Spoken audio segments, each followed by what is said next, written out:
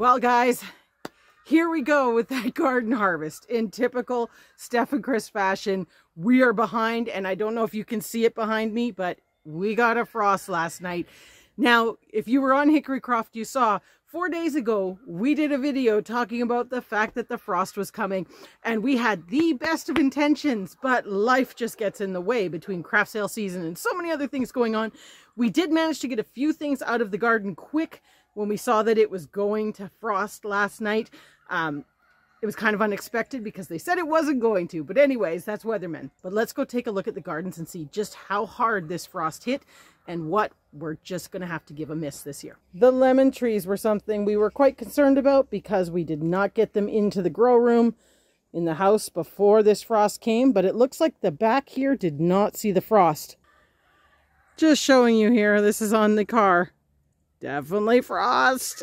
Oh, the basil looks like it's going to end up turning all brown. But the basil's done amazing this year, and that's why I'm not too worried about this, because I have a lot dehydrated. The peppers were something that I was definitely concerned about. You'll see in a moment, we did pick a whole bunch out of the new for 22 garden, but this is our raised beds, and there's a lot of nice red ones here. And I thought, uh-oh, but you can see some of the younger ones there. They're getting that black of getting too cold. But all in all, they look pretty safe. The sweet potatoes, not so much. And this is bad. So we're going to have to make sure we get these out today. The nice thing is you don't want down right in at the core here. That's the part that you really don't want the frost to hit into the sweet potato itself. And so far, because these had so much greenery, it's just the greenery that's really taken a beating. But look at this. They are done. So they're coming out today. But before we do any of that, we have to do chores. You can hear in the background chickens, ponies, sheep. Everybody wants to be fed. So we need to get that sorted out. And look what we have already in the tub. And Chris is still pulling them out of here. Look at this one. Can we get it out without breaking it? That's the question. Don't break it. Don't break it. Oh, hold that up. Look at that. It's a pretty nice one. Beautiful. So one of our barrels is done, but wait until you see what we got out of this barrel. So look, I took that off of the one plant on the other side, and as I move this out of the way, ignore those ones that got broke off. But look, still more. So it is so good to get these off, and in a second I'm going to show you. There are so many green ones still on these vines or plants. So hopefully we can figure out a way to cover them to make them last just that little bit longer. All right, so that's what I've got so far for the peppers.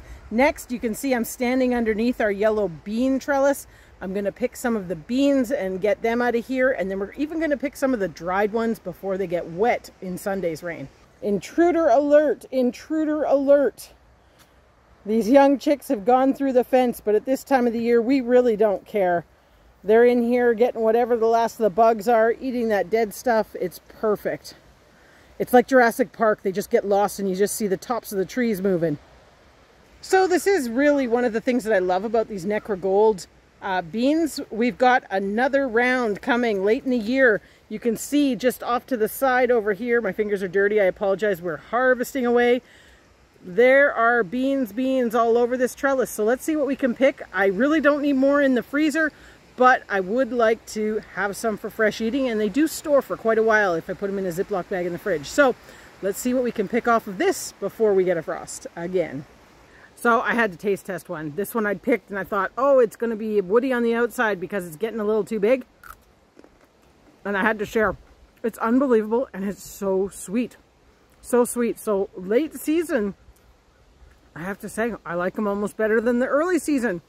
Who knew? Anyways, back to work. Now, behind me here, you can see our in-ground pepper patch. There is, I believe it is 42 peppers here, pepper plants. And we did sneak out by headlamp and flashlight last night to collect what we could kind of C was ripe out here because we were thinking it is going to get too cold. We also did sneak out and harvest some stevia as well because that's something that's essential and it can't take the cold either. So we picked at least another bucket just to make sure we had it. But one thing I want to show you about these peppers, even though there isn't really much on here for me to harvest right now, they are covered in gorgeous green peppers. Now, frost last night, it's only going to be 10 degrees tonight, so Celsius, so we have no frost risk tonight. So I'm not worrying too much about getting these off of here because we did pick what was ripe, but I'm going to show you just how full these are of peppers still, and I really wish I could figure out a way to cover them. So you can see here, this was one plant, 1, 2, 3, 4, 5, 6, and it just keeps going. Look at those big ones right there, and going and going and going right to that top. They even still have blossoms on them. And honestly, as we look at another plant, they're all like this, just covered in peppers. Well, our daylight is fading, so the last thing I'm going to harvest here tonight is these lima beans. Not all of them, obviously, but I'm going to get what is ripe because we have some time. Tonight is not supposed to be a frost, so we're going to come back tomorrow and keep going. Because one thing that we have to get out of the ground before the next threat of frost is our peanuts. I know it doesn't look like a lot there, but there are 2 nice rows of peanuts. I'll get in closer to the plants here so you can see. There it is, and you can see last night they did take a bit of a beating from the frost. So we're going to get these out tomorrow and see what's under them. Well, we're in the midst of our squash harvest, our winter squash, and it hasn't been a great year this year. We're getting some squash, but our Canada crooknecks have very little that we've been able to find yet. But these green striped Kershaw squash, this is the biggest one so far, and there's at least 4 or 5 more that we know of. I'm pretty sure there's more hidden in here. So at least one of our varieties produced pretty well. That's got to be 20 pounds. It's heavy. Well, guys, it's day number 2 of trying to get what needs to be harvested before another frost hits us. And you can see behind me, people are working hard at those black beans. We're trying to get them off there before those dried pods get all wet in the rain tomorrow. But as I mentioned yesterday, as we were closing out the harvest, it's time to do those peanuts. I'm super excited to see what's going to be under there. And as you just saw, our squash harvest, a little on the disappointing side, but we did get some real big ones, which hopefully will sustain us once we've got some room in the freezer to preserve those. Look at all the dried black beans. These are our Cherokee Trail of Tear black beans. We have been so happy with these over the last few years, and I think this year is going to be no different. These guys always deliver, and they always deliver a lot. All right, so plant number 1. You can see it's actually done pretty good so far. The problem with peanuts is they're a little finicky to get out. So I'm going to be careful here because if I just pull the plant up, at least in our soil, I will lose a lot of them, and then that means a lot of digging. Yeah. So that's an awesome amount on that one plant though. And you do get some that come off. They're like little suckers, like what a sweet potato would do or something. Well, the plant basically puts its flowers, and then the flower pushes down into the soil and becomes the peanut. Lovely. I'm liking what I'm seeing so far on our first plant. I'm excited. Well, we are probably not even a third harvested from these rows that we have. You can see our little patch here that's already done. But here we have some of the peanuts that we've managed to get out of here so far. I'll be honest, we are quite impressed with the harvest for this year compared to previous year. So, well, previous year we had none, but the year before that we did grow them and it was good, but this one is better. Look at them. Are they gorgeous? They look just like store-bought peanuts. Hard at work. We're about to go see just how many black beans these guys have pulled off these vines. I've been hearing a lot of that sound. Well, it's looking pretty promising here, and we are not finished yet, that's for sure. Well, we're not done, but it is getting close, and look at.